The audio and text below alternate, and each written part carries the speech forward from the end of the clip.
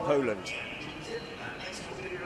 And now another guy who knows how to paddle. He came third last week. It's Alexander Slafkovský from Slovakia. Well, Slafkovský is a class act. From Slovakia, we've got some top boats. Michael Martican, the double Olympic champion, not racing this weekend, current world #1, choosing to train ahead of the Olympic Games.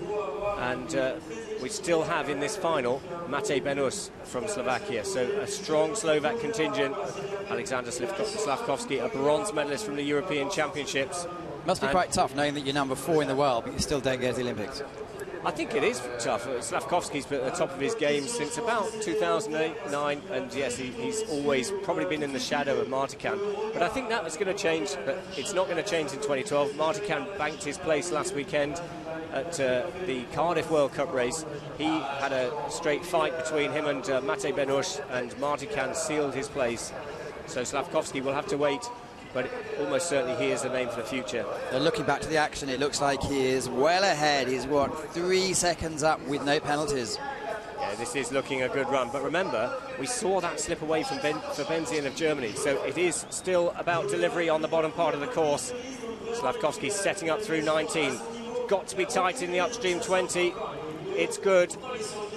Now, can he hold it together? Watch the boat. This is where the boat has to run cleanly through these final downstream gates. He seems to put the paddle deliberately in a specific place every time. Well, they'd have mentally rehearsed this. Slafkovský taking quite a wide line into the final upstream.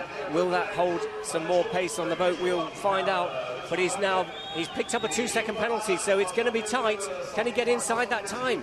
He's into second place. So that time from Gregor Kilenek of Poland looking increasingly strong there. So Slafkovský of Slovakia only able to go into second place, a touch on the downstream gate 21, proving very costly indeed there, Matt. But that's been difficult all day, hasn't it, around that sort of area? Well, that was the gate that proved the undoing of David Florence.